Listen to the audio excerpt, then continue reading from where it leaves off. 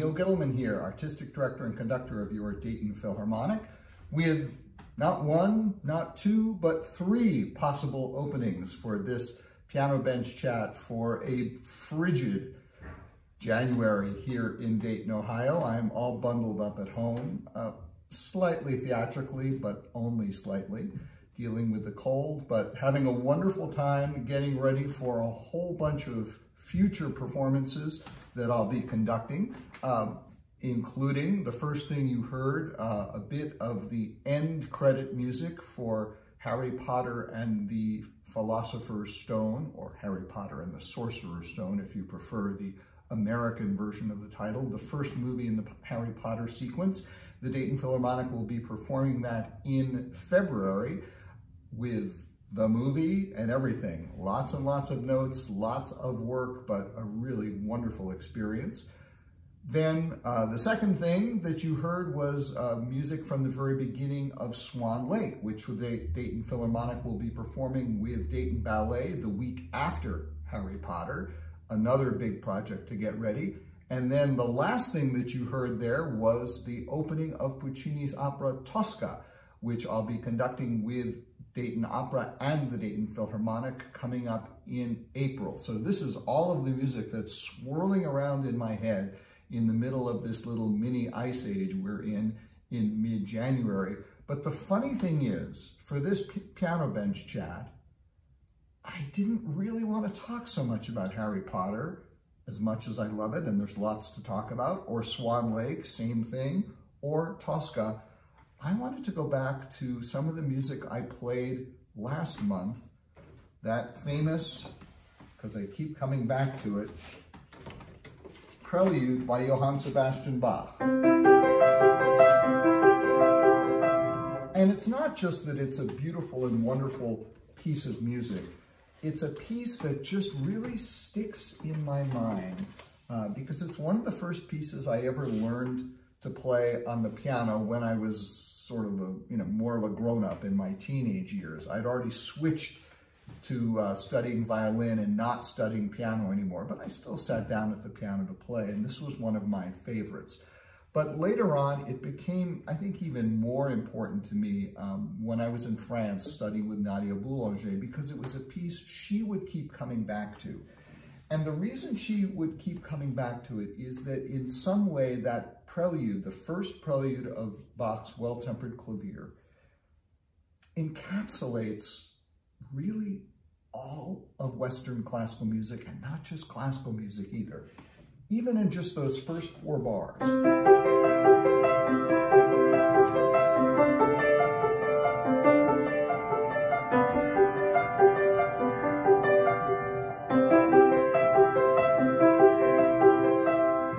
Those 4 chords turned into those beautiful arpeggiation.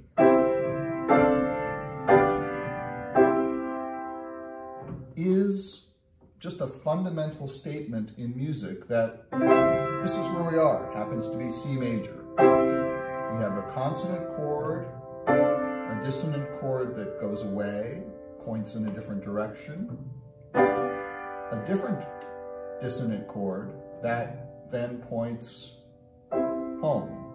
And those 4 chords also give you all 7 notes of the C major scale, which is why that chord progression defines where you are. You've heard all of the notes that you would hear in that piece of music. Mademoiselle Boulanger used to say that those chords gave you all of Western music from Monteverdi to Ravel. Well, she was right, but now we can expand that. It's all of Western music from Monteverdi to Taylor Swift and Beyonce and even Dolly Parton. It's all there in those 4 chords. And what's more, in this prelude, so much of what's at the core of music is all here in very simple form, but with each chord repeated twice, so you have more time to absorb it and think about what you're hearing and enjoy what you're hearing. And so I'm going to take you through from the beginning to end and sort of look at what this prelude tells us about music and the way music relates to itself in terms of things that are consonant and things that are dissonant. And let me tell you, from the beginning of music, from the beginnings of monks chanting Gregorian chant back in the Middle Ages and even before, this has always been the big, I wouldn't say controversy, but it's been the big subject in music. What is consonant, or what is pretty, and what is dissonant, or what is ugly?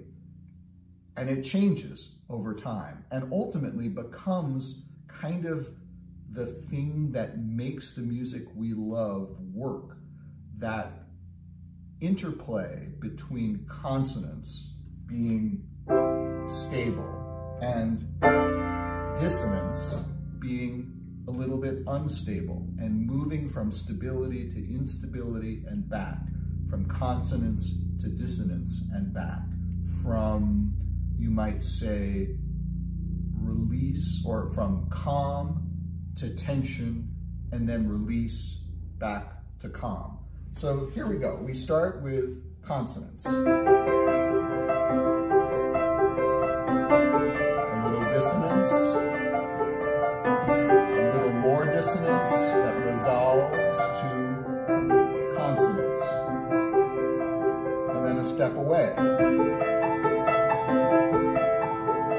Dissonance resolves to consonants. And then a series of 3 dissonant sounds in a row. Here's number 1, but a pretty dissonance. Number 2, number 3, maybe the most intense dissonance, which then resolves. Tension, dissonance, resolution. Tension, resolution. Another sequence of 3 dissonances in a row. 1, 2, 3, resolving. Consonants, and then a surprise. This consonance becomes a dissonance, and we have a whole series of dissonances that follow. So we've got consonance becomes dissonant, unstable, resolution. No, but it's a dissonance. More intense dissonance, even more intense. And then another fact of music, the page turning. In dissonance, consonants, but just temporarily. Dissonance again, dissonance extended, and real dissonance. And surprisingly sudden consonants. Again, dissonance, more dissonance, resolution, which becomes dissonant again, consonants, dissonance,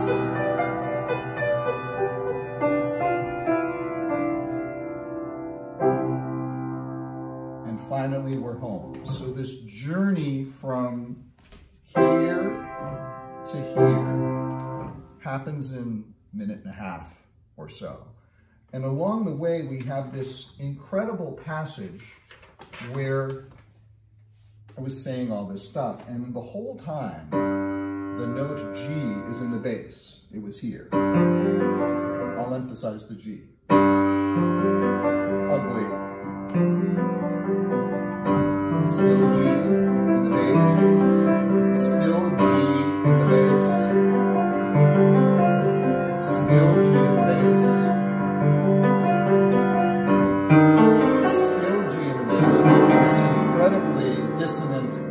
flashing chord.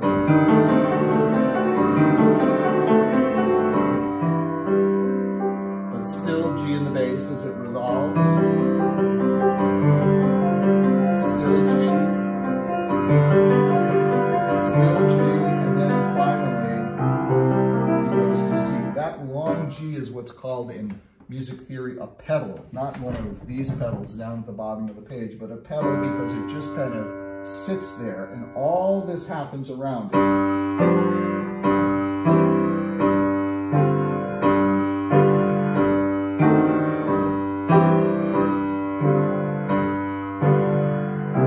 So it sits for an extended time on G, the fifth note of the scale, which then falls back down to C and leads us home.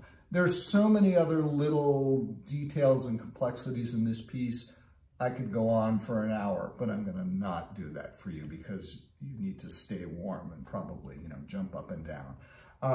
But that's what's been on my mind lately. All kinds of music in preparation for upcoming concerts, but I keep coming back to this one piece by Bach because really, as I said, it's what everything else springs from. I mean, not in the sense that Bach is the antecedent of all those other pieces of music, but he encapsulates the musical language that's used by John Williams in Harry Potter, by Tchaikovsky in Swan Lake, by Puccini in Tosca, and almost everyone else. I mean, literally, you name any musical performer working today, and chances are probably 95% of them are still working in their own way and in a contemporary way and with a new and more modern, perhaps, sense of what's consonant and what's dissonant, what's tense and what's resolution. But they're all working within that same framework that Bach so beautifully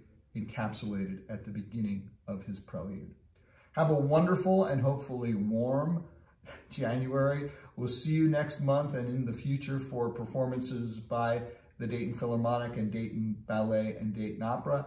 And thank you for watching the Piano Bench Chats, and I'll see you next month with a Piano Bench Chat for February. Take care.